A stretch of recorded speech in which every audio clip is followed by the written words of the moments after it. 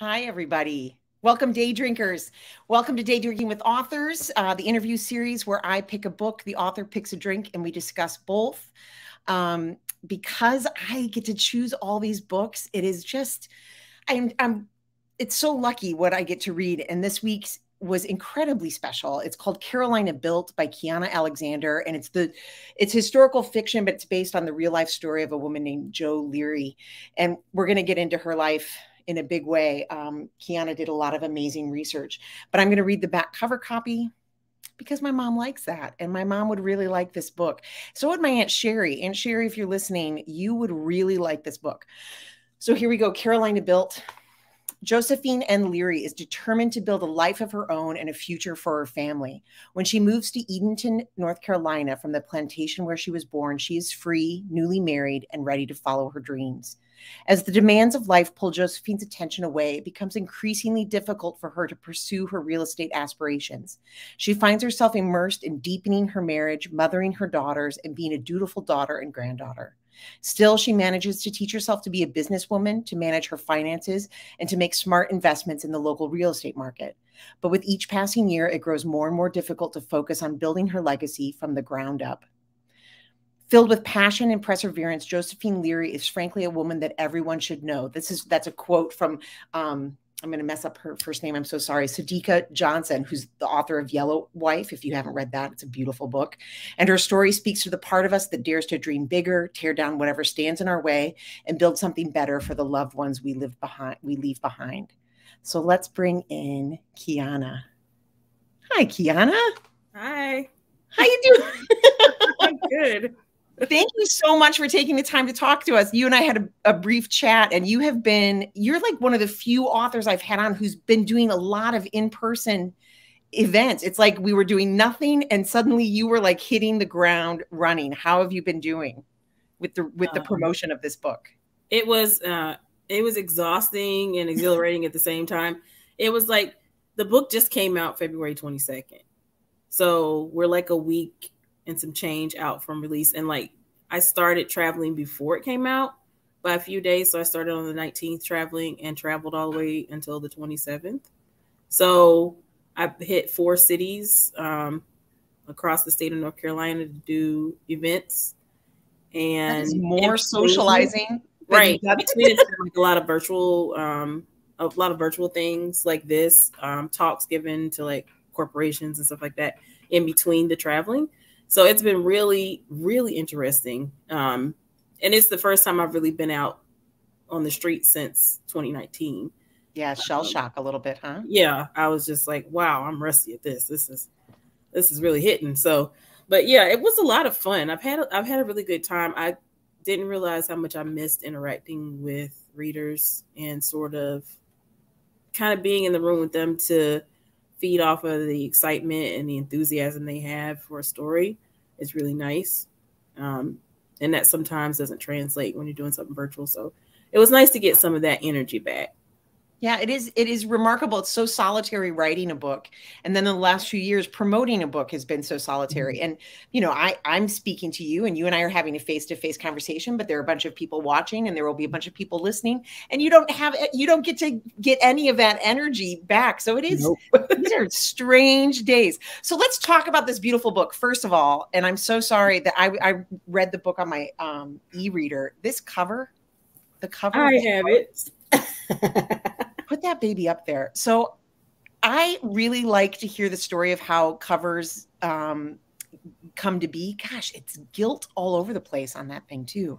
Yeah, they use like this kind of gold leaf on the jacket to kind of bring out the gold. It was actually like when I saw the cover image, it was actually rendering on screen like kind of a yellow color.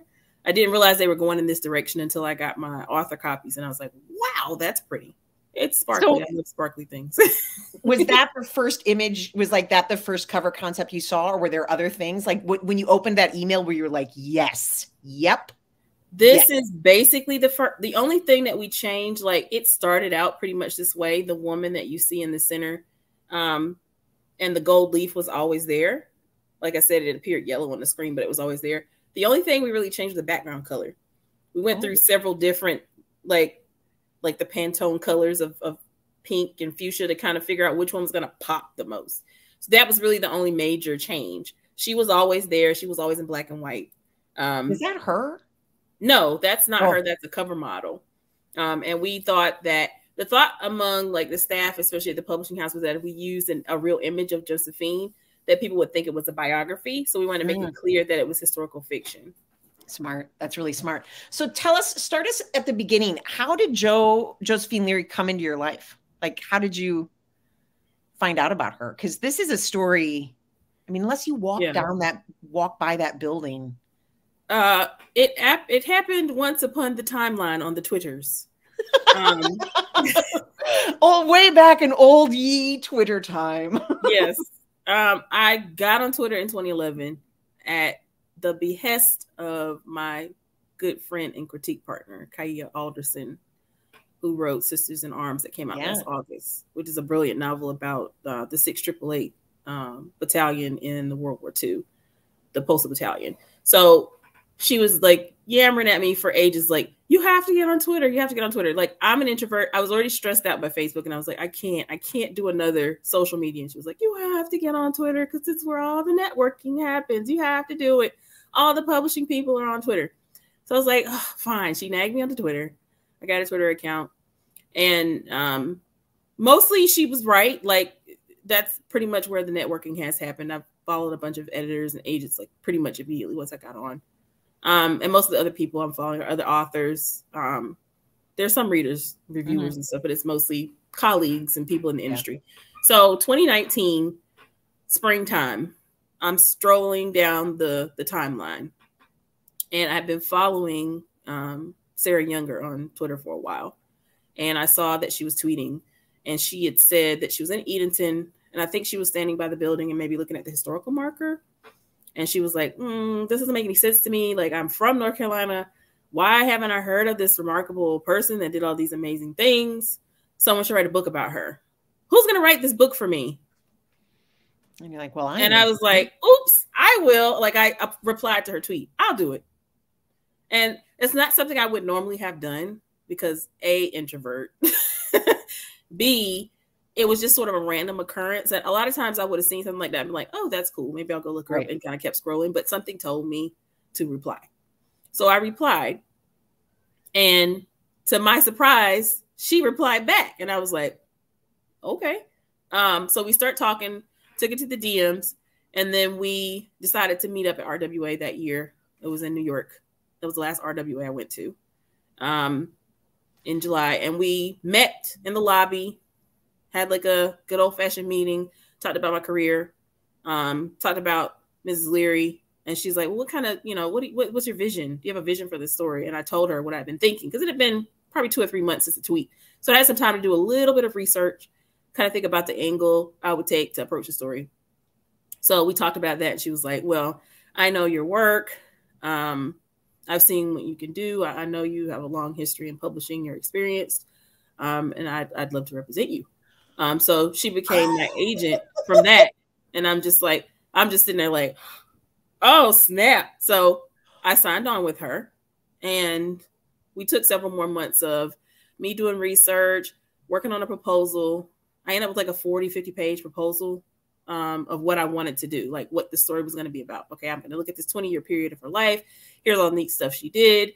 Here's what I know about her. Here's my research methodology. So they would know what I intended.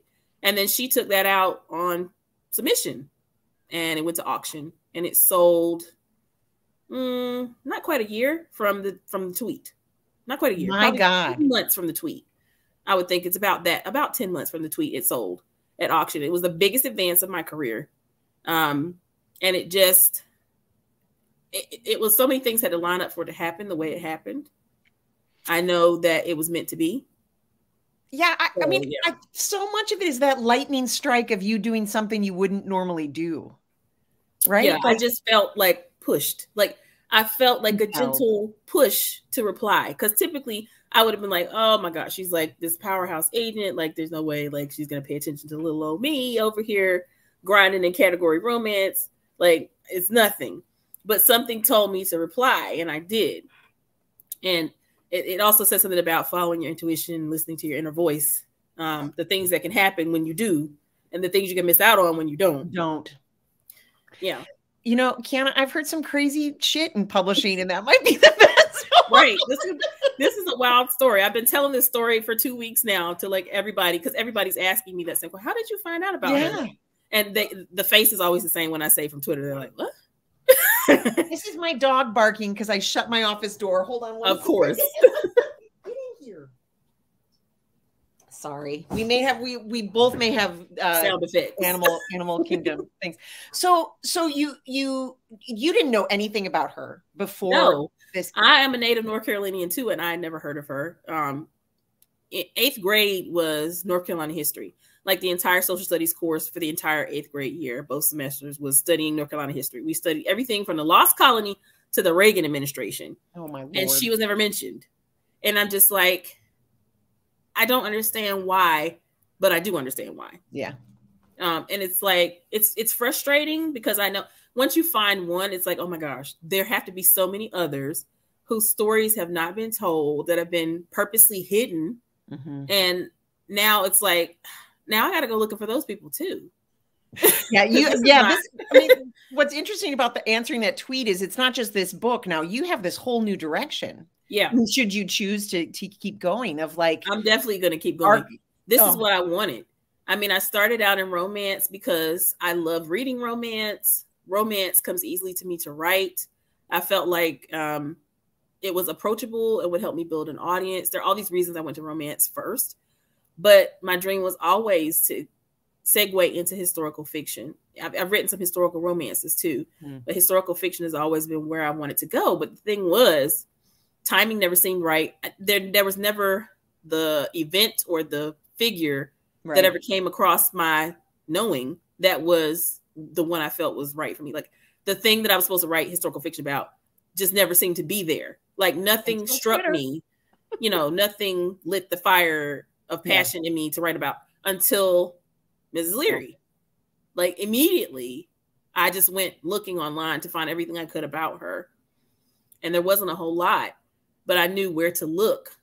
So once I found out where to look, that was it. I was off to the races. This is kind of interesting because she is like, she is a person we've heard nothing about or know nothing about. However, like, from reading your author note at the beginning of the book, it sounds like someone took great care to save so much of her stuff. Can you talk about like, you went to this special library and you requested the material and what those things were? Like what was in that box? Credit for that goes to Josephine's oldest daughter, Clara.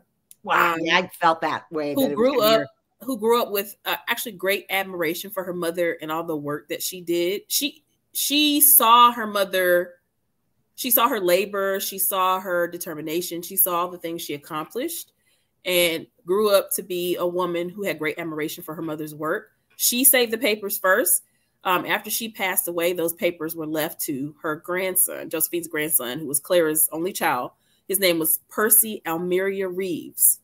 And he lived well into the 20th century. He died in the early 90s. But he was cleaning his house because he knew that the time was coming where he would not be able to live on his own anymore. He's getting old.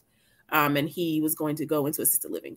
So he found his grandmother's papers and he had the wherewithal to donate them. So he donated them to Duke University.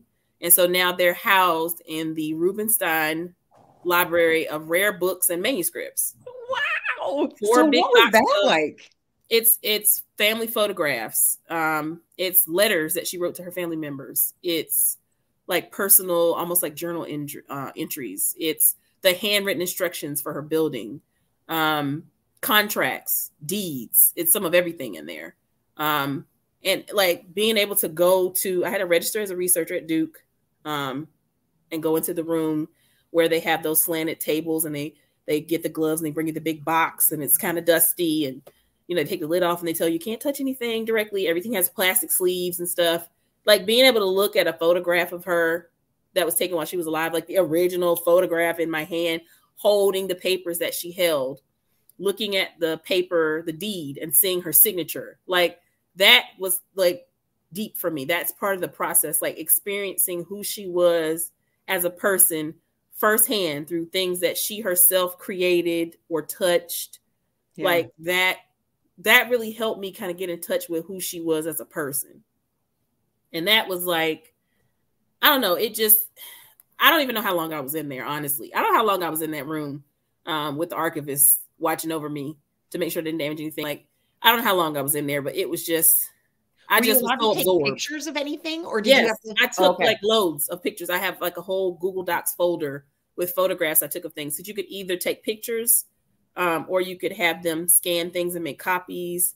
So I thought it easier to take pictures. So I took a whole lot of pictures and immediately uploaded them to my Google Cloud. So I have like a bunch of pictures I took of her documents and stuff. Some of them ended up in the back of the book, like the barbershop menu with the hairstyles and the prices on it. And that little image of her signature from one of her contracts. Like some of those are pictures I took from items in the archive. Wow. So like, was there part of that research that shocked you or surprised you or changed the way the book was written? For those of you who might not have read the book, can you just tell? I realize like we're 16 minutes into this conversation, and if you have not read this book, you might be wondering, who's Jo Leary? Can you just tell us a tiny bit about her, and then answer the question about, did any of that research change the way you saw her or approached the book? Okay, so Josephine Napoleon Williams Leary was born in 1856 on a plantation in Williamston, North Carolina. We're not sure which plantation, because the family that owned her, who was the namesake of the town, owned several plantations in Williamston. Oh, so she was emancipated at the age of 9 years old. When she was 17, she would marry Archer Sweetie Leary. Sweetie was the nickname everyone called him. He was a man from Petersburg, Virginia, also formerly enslaved, likely octoroon or 1/8 Black. No images exist of Sweetie, but firsthand accounts of how he looked describe him as very fair-skinned, dark wavy hair, dark eyes, light enough that he could pass for white. So they married when he was in his early 20s and she was 17. And at the same year, she purchased her first property, which was a piece of land on Rhodes Street in Elizabeth City. And she purchased that for $550. That money was a gift from her father, who was a white man, a Confederate colonel who otherwise never acknowledged her, except for that money. So she took that money and started her business with it. Over the course of the next 20 years from that first property purchase, she would purchase 5 more properties. If you added up the value of all 6 of those properties in 2017, the valuation was around $10 million. Oh my God. Isn't that? And she is the only woman who had that sort of business at that time. Yes. Yes. Okay. So when you're researching about her, what surprised you? Did anything change the way that you looked at the story? Well, finding out that she had started so young. I didn't know that when I first began. 17. When I first started hearing at 17, like I was kind of blown by that, because I'm like, I know good and well at 17, I wasn't thinking like that. Like, and 17-year-old me could never. Like, I was impressed that she bought the property on her honeymoon. Her being so young, and thinking so far ahead, like really just caught my attention. And then the fact that she took money that represented the only acknowledgement she would ever receive from the man who sired her and built her own empire and legacy with it, I think just speaks a lot to the forethought that she had, even at such a young age. Well, it's interesting. You do such an amazing job of like, her mother is alive, and we hear a little bit about her experience when she was enslaved, the mom, but her mother's alive and her grandmother is still alive. So the idea that she is going to spend the rest of her life taking advantage of the freedom that she has and making the most of it as like a motive that sails through the entire book was like so crystal clear. And I just found that part of it so moving. Like she was just not going to be stopped. Yeah. She was a child, but because she wasn't like emancipated like 2 or 3, she was old enough that she had her own memories of what it was like to be enslaved. And then on top of that, her mother and her grandmother had decades of And her experience. husband, trauma, right? Yeah, and trauma of what it was like to be property. So taking that perspective and looking at what freedom could mean, I think really affected her and the way that she made decisions for her business.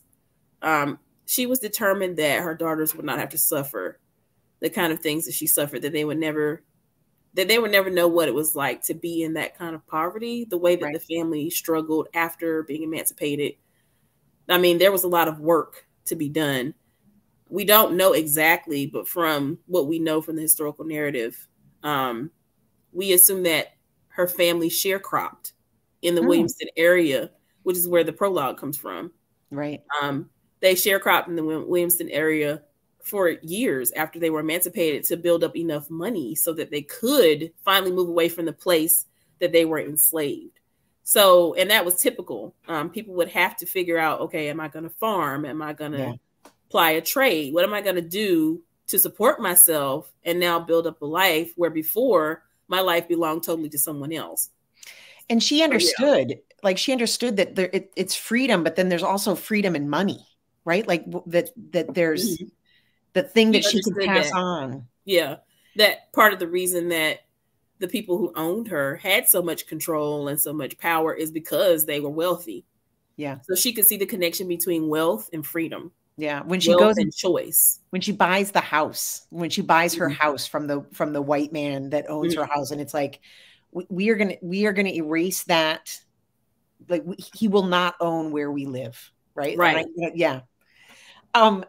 One of the things that I was so struck by while I was reading it was there were two big things. One was that the worst thing that happens in their lives happens before this book starts. So the narrative of this story is, there's struggle, and there's a lot of like human, particularly within the marriage, a lot of human tension and conflict. But the whole of the story is about building and joy and family and making something where there wasn't anything. And there's no point where you're scared, like you're reading it and you're worried and you're scared. Like it, and I'm wondering, was that intentional on your part? Like you wanted it to be this joyful? Tell me about that. It was very intentional. Honestly speaking, if you are looking to see Black people in pain, Black trauma, there are plenty of places that you can go for that. The news, anything made by Lena Waithe. There are plenty of places you can go to watch trauma porn if you want to see Black people suffer. That's not what I'm about. It's not ever been what I'm about in any of my books. And I think when we're talking about historical fiction, looking at the time period, yes, there was going to be some suffering, and there was some, but this sense of mortal danger that's always hanging over us, there ought to be some escape from that. There ought to be some respite and some rest from that constant state of anxiety and worry. And so even though we're telling a story in a time where those sorts of things were maybe even more intense than they are today, that doesn't mean that it has to all be put on the page. Yeah. So that was very much intentional, because I think there's enough of that. There's plenty of that out there. There's plenty of trauma porn out there. That ain't what I do. That's not my thing. And there aren't, one of the things that you get swept up in it. I mean, she and Sweetie stay married. They are married. There's some conflict that I have in my marriage. It might be like it is the most universal conflict, which is a mother. He wants her to stay home. She wants to, be out. She wants to have control of the money. She wants to dream bigger and have control of her money. And he doesn't make the distinction between what is hers is his and his is, like that. It's also universal. Her children survive. Her grandmother lives to be like an old woman. Like her grandmother lived to be like 102, I think. She died in the 1900s. She was born in like 1804. I think she died in maybe 1906, something like that. She lived into a ripe old age. So as a writer, were you like, was it hard to like create story? I mean, I got swept up in these stories of like, oh, they've got, how do they change what's in the middle of the mattresses? Like, and they're both going to do this? Like you gave us the feathers. Yeah. I was like, they're going to do this with corn husks? It's just like, yeah, sometimes they would use feathers and sometimes corn husks. Corn husks were the cheaper option. So you could kind of shred them down and they made kind of this fluffy material that you could use for mattresses. But after a while they go flat and you'd have to open up the cover, dump the old ones out and put new ones in. And that was just something you did like twice a year, you know, spring cleaning, that kind of thing. You just gave us this real domestic story that was just fascinating. Like there was a lot of like researching and reading about like 19th century life, which is something I've done before. Cause like I said, I've written historical romance. So I kind of already had a solid basis of knowledge of what type of things went down in the 19th century household. Right. But in terms of like the conflict between Sweetie and Josephine, that's really tied into patriarchy and gender roles. And 200 some odd years later, so much of that has not changed.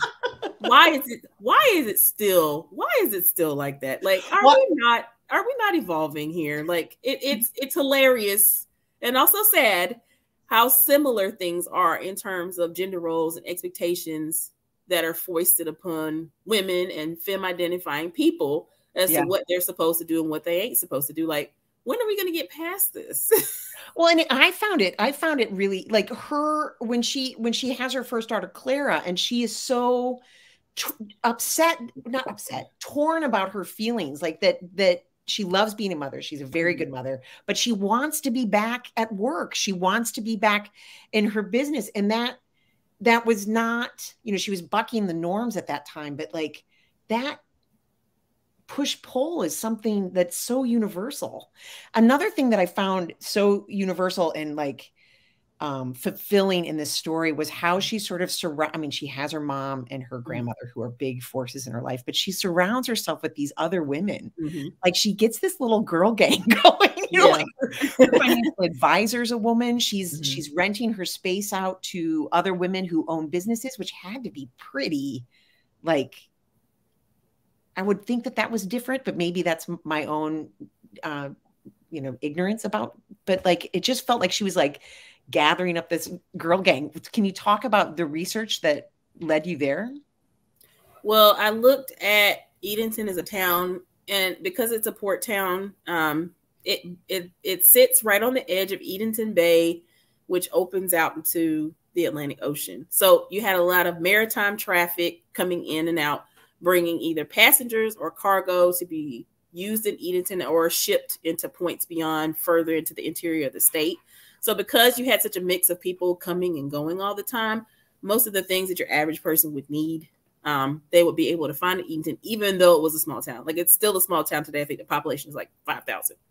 So the barber, the butcher, that kind of stuff, like you'd be able to find that there. And a lot of the businesses and stuff I found in the local newspaper of the time was a Black newspaper called The Fisherman and Farmer. And it's been like microfilmed and archived online. So you can go and read the paper. It's a database. You can go and log into it through the library system and read the paper. So I did. I read the papers from those 20 years. And I found a lot of little social, they have like a classified, it looks like a classified section, but it's little social notes. So it'll say something like Josephine Leary returns from visiting family in Washington. It's like 2 sentences about whatever's going on in the neighborhood. A lot of the scenes in the book came from that. There was one that said Clara Leary serenaded by young men of town. I turned it into a scene. So that's where a lot of the scenes came from. Same thing with the businesses. There were ads in the newspaper, just like there are ads in the newspaper now. Yeah. Like Louis Ziegler, the cabinet maker / undertaker. A real person. A real person. That was his real business. He had an ad in the Fisherman and Farmer. Same with O. Newman, who owned that general store where she went to buy clothes for the family. So those are real people. Wow. And a lot of the seamstress and the farmer and his the leather daughter, worker. Yeah, those people are fictional, but there's like a nice mixture, about 60-40 of real people versus fictional characters, because there was so much information either in the social section or in the ads in the newspaper. So that was how I created sort of the town as a character itself, with all these other people who live there and work there. You had and said the girl gang is like, I mean, that's reflective of the kind of person that I imagine Josephine was, in that being a strong-willed woman, she would want other strong-willed women around her. And it's also reflective of my own experience. I've tried to keep like close relationships with women, and like as friendships, and it's like I like to be friends with people that run the gamut of age. Some friends younger than me and a lot of friends older than me, because the perceptions change so much over the course of your life. And it's like the younger friends kind of give you a fresh perspective on things that are happening that you're not aware of anymore because you no longer care. It's like the things that you overlook now, they can bring it to the forefront. And then the older friends, they have all this life experience that you haven't had yet. So now they impart all this wisdom to you. And that's how you get Ida and Izzy. Those are reflective of my older friendships.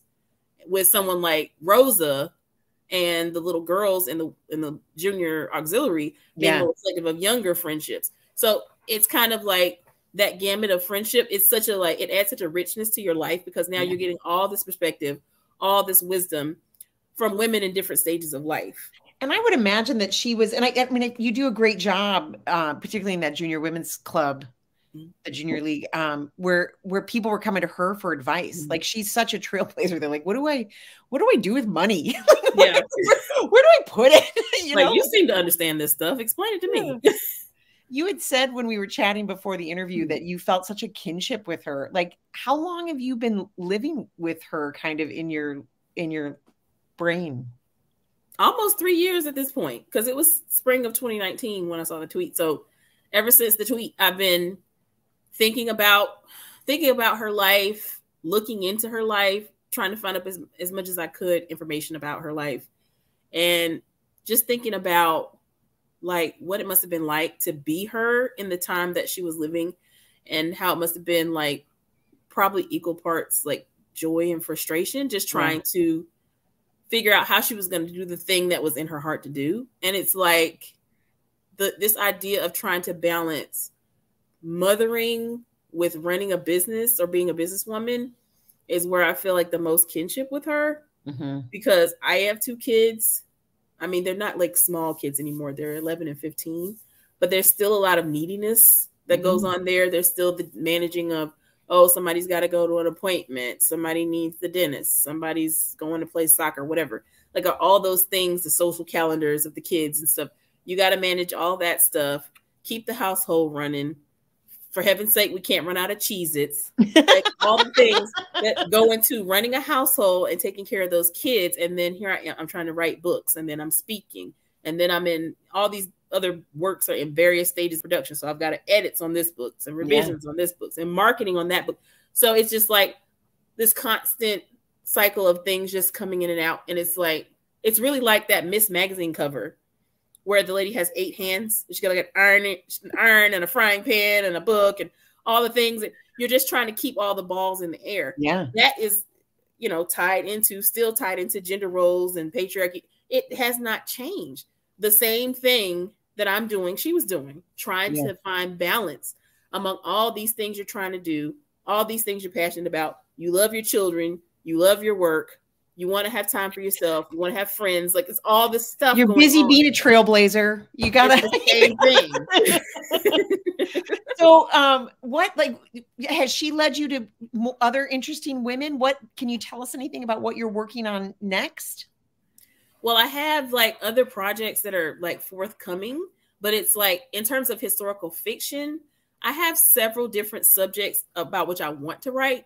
And so now the thing is, how are we going to determine who gets to go next? So I've discovered all these historical figures, and some of them I was aware of before, and I just started thinking about them more seriously after writing Carolina Built. One of them is Dr. Anna Julia Cooper. I really want to write a historical fiction about her.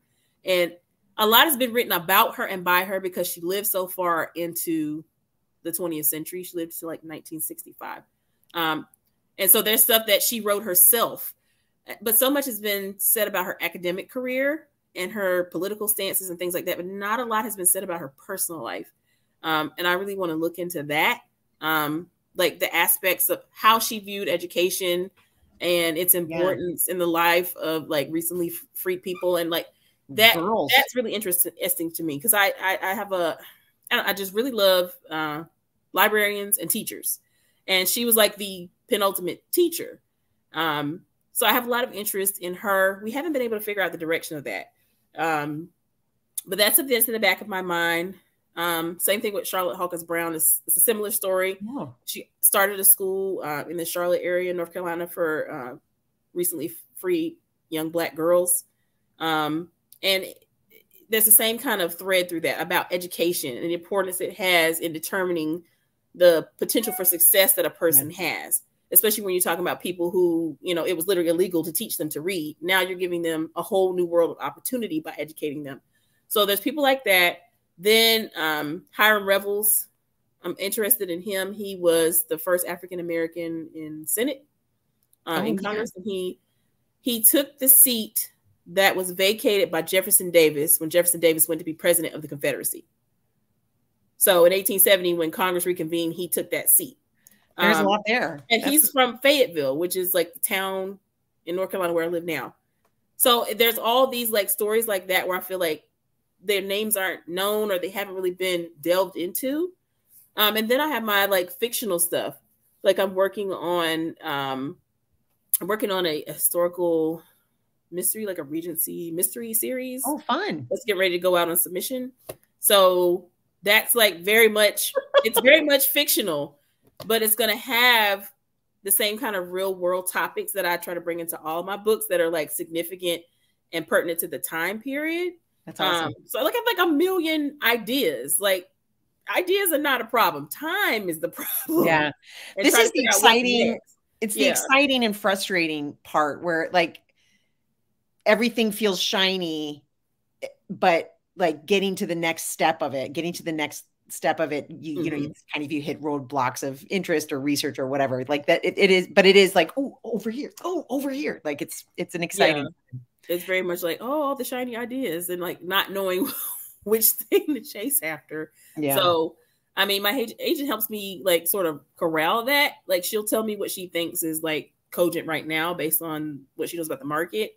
And that kind of helps direct me into what I'm working on next. So I kind of just dump all my ideas on her. I'm like, this is all the stuff I want to write. And she's like, tell me what to do. That's a lot. Let's start with this one. And we'll put these that's other amazing. ones aside. Oh, well, I can't wait. Please keep us posted on the Victorian mystery. Regency mystery. Sorry, that's what you said. Yes. Mystery. Yes. It's like, fun. It's the proposal's done. Like it's getting ready to go out on submission, like very soon, like in the next week or so, it should be out on submission. All right. So, fingers crossed. Yeah. Hopefully we're going to, you know, make a big splash with that one. I believe you will. You've made a huge splash with this one. Carolina Built. It's a beautiful book. Thank you so much for coming and spending some time with me tonight. I really appreciate it. Thanks for having me. Yeah. And everybody out there, go grab this book. It is like, you're going to relate to so much of it. You get swept up in this domestic story. Like you're going to love it. Everybody go grab it. And the cover is gorgeous. So for no other reason, put that book on your shelf. Good night, everybody. Stay safe. Have a drink, read a book. Good night. Bye, y'all.